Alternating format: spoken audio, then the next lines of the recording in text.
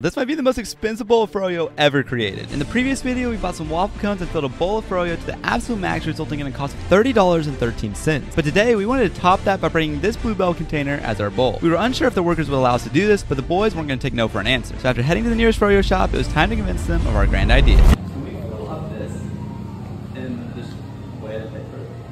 I don't see why not.